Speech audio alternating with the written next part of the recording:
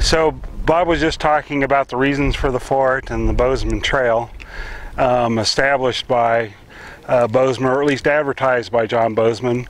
Of course, the trail itself is ancient and used by the indigenous people for many years. In fact, they have their own names for the trail, including the trail goes south or the trail goes north, depending on who you talk to.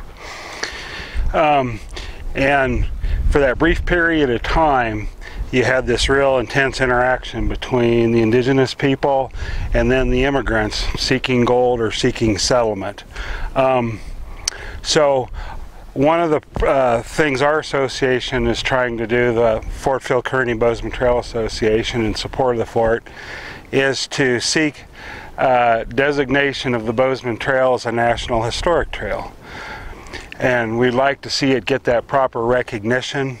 We'd like to see that recognition bring more interest, give us more opportunities for education of all ages. So we're working towards that. The process of National Trail listing is for an association or a group such as ours to approach our congressional delegation and ask for legislation that would undertake the study of a national trail, and is it of national significance.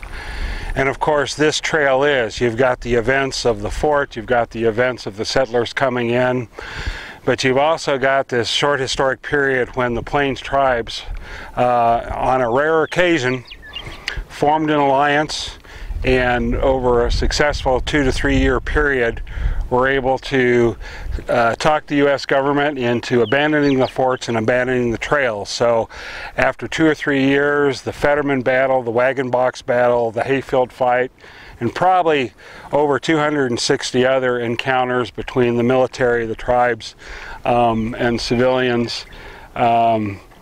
At the signing of the Laramie Treaty in '68, the U.S. government said, yes, we're going to abandon the forts and abandon the trails. So this was that rare instance where the tribes unified and had success under Red Cloud, High Backbone for the Northern Cheyenne, Little Wolf, Dull Knife, for the Northern Arapaho, Cole, Eagle, were just some of the prominent leaders for that short period of time. Having success. So people are supportive of our idea for a National Historic Trail listing. We've been asking for people to write letters of support for us to their congressional delegation.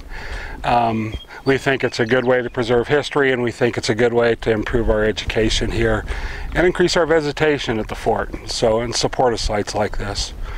That's why may have had 1,800 Indians here, but some of them were women and some of them were young men, horse holders, to hold the horses while they're up here doing this. Or they would have hobbled them or whatever. But the fight was mostly conducted on foot. Very little mounted action.